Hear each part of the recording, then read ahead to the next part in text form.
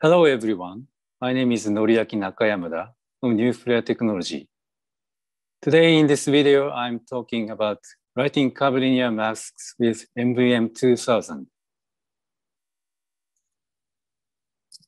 Here's the outline. In this final video, you will learn what is pixel level dose correction, PLDC, and what is multi-beam format 2.0, MVF 2.0, and how both will work to improve the efficiency of curvilinear mask production.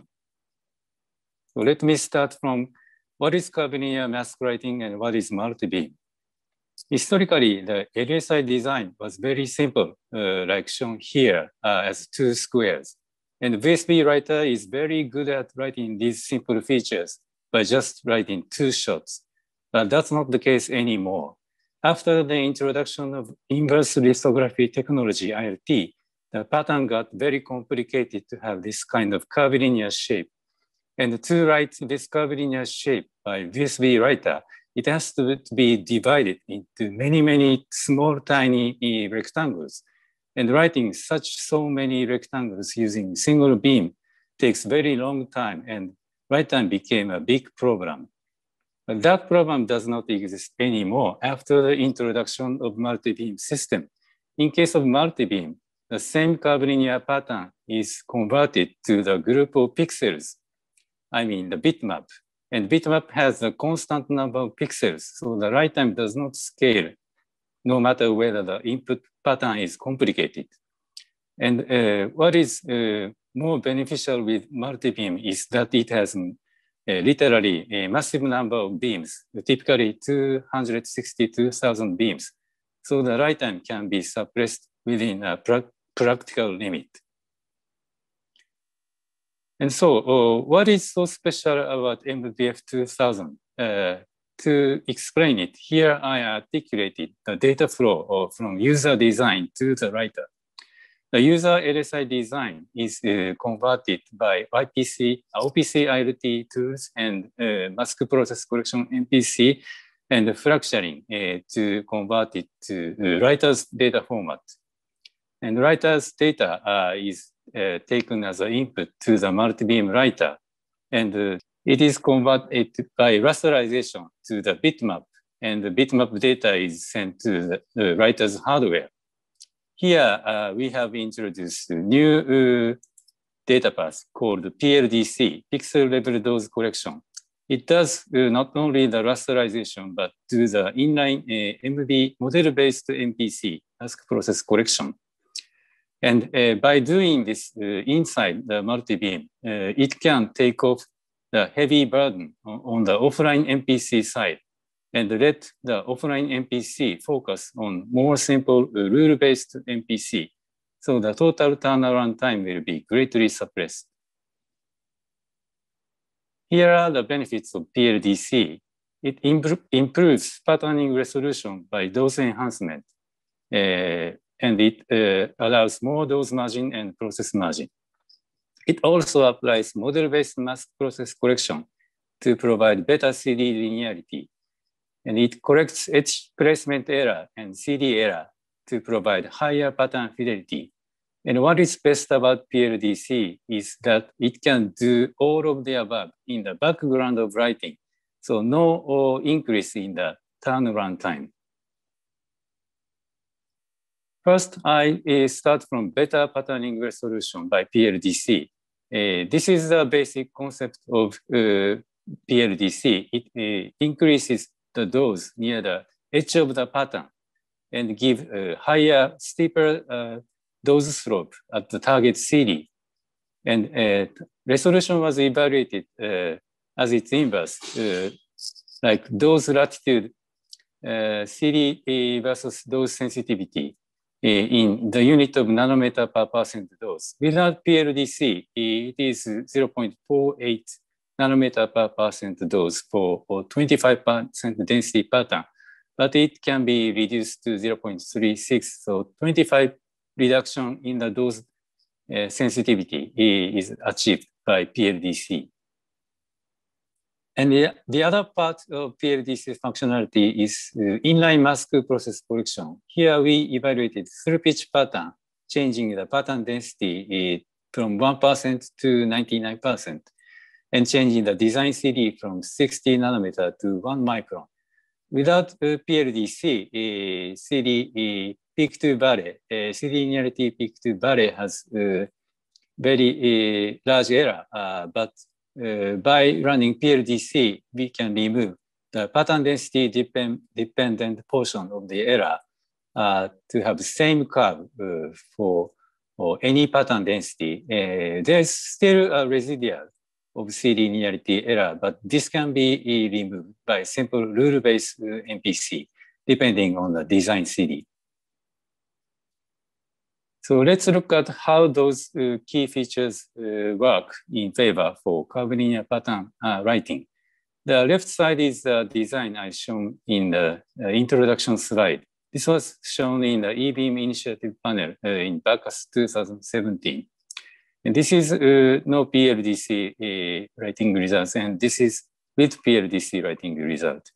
You can visually see that the corner roundings are sharper with PLDC, but you may wonder, okay, pattern fidelity may be improved by visual, but how much is it improved? So we have prepared the C pattern, the simple C pattern, and evaluated the edge placement error. This is a result of CD of 30 nanometer and gap of 30 nanometer. And apparently, PLDC has better patterning resolution compared to no PLDC. We changed the design with the C pattern from 80 nanometer to 30 nanometer. And with 30 nanometer, the edge placement error is over 10 nanometer without PLDC, but it can be suppressed at all around 3 to 4 nanometer in 3 sigma, which is equivalent to line edge roughness. But you may wonder, again, isn't it just observing that those two target different? So we have tested another pattern called sine curve pattern.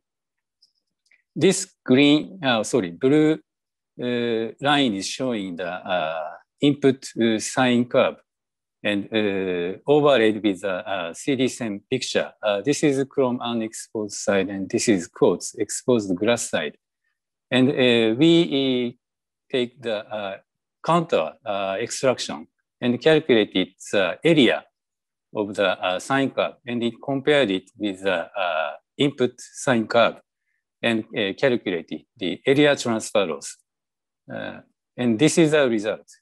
We changed the dose from minus 10% to plus 10%, but you can see that PLDC, the orange bar, is showing consistently smaller area transfer loss compared to no PLDC. So are you convinced that PLDC is better than no PLDC? I think you still wonder, is write time longer than no LPDC, no PLDC? Customer may concern with the dose enhancement directly slows down the writing speed of multi-beam writer because single max dose pixel limits the entire stage speed. So is PLDC write time longer than no PLDC? The answer is yes and no. If there is no SRAF pattern with elevated dose, then yes, PLDC write time will become longer than no PLDC. However, if the design already includes SRAF patterns with elevated dose, then the answer is no.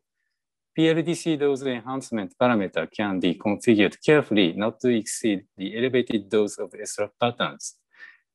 More details can be shared with NBM 2000 customers. So let's move on to the next key feature, MVF 2.0.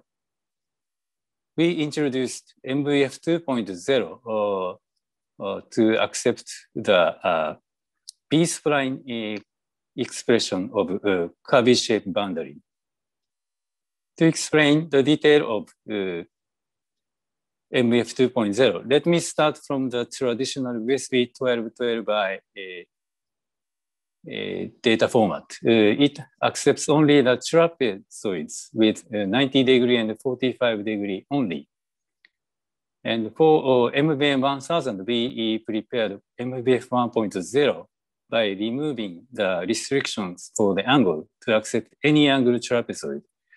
But the curvilinear pattern still has many slivers, and the data volume is even larger than the VSV 12 by baseline because of the more freedom in the angle.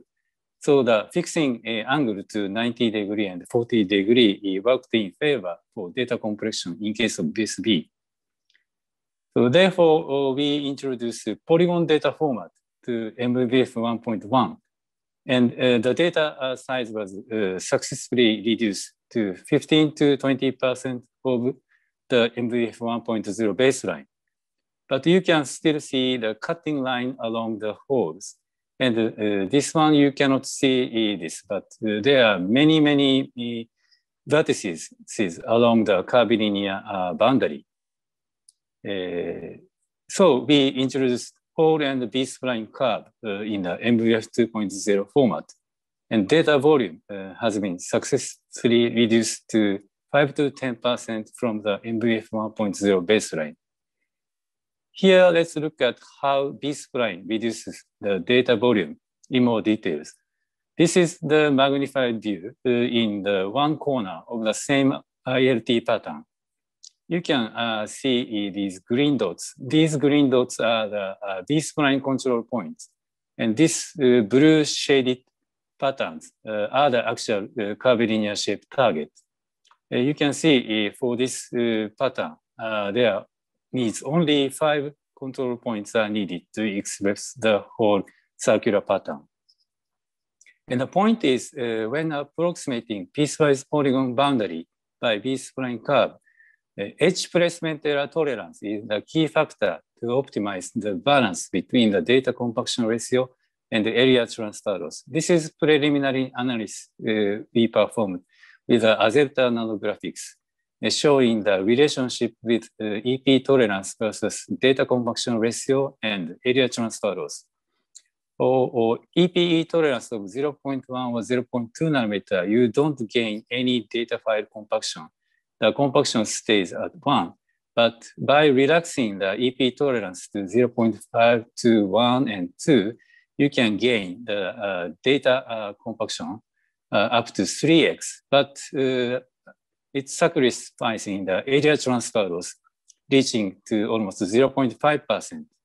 So we think the best combination for today is EPE tolerance 1 nanometer to achieve 2.5x data compaction by keeping the area transfer loss less than 0.1%. So here are the list of takeaways. NuFlare's MVM 2000 has 2 peculiar features to mask curvilinear mask writing better and easier.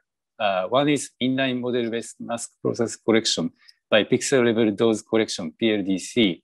And the other is new data format to MVF 2.0 supporting B-spline expression of the curvy shape boundary. Its capability has been proven quantitatively using NFT's process, 25% better resolution and 5% less area transfer loss. Edge placement error at the same level as line edge roughness, 3 to 4 nanometer in 3 sigma. These values are with NFT's process, and you can even expect better accuracy with the customer's process.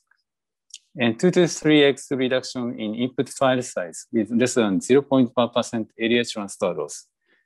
Finally, our multi-beam can support customers to produce more curvilinear masks in a shorter turnaround time with higher accuracy. Thank you for watching.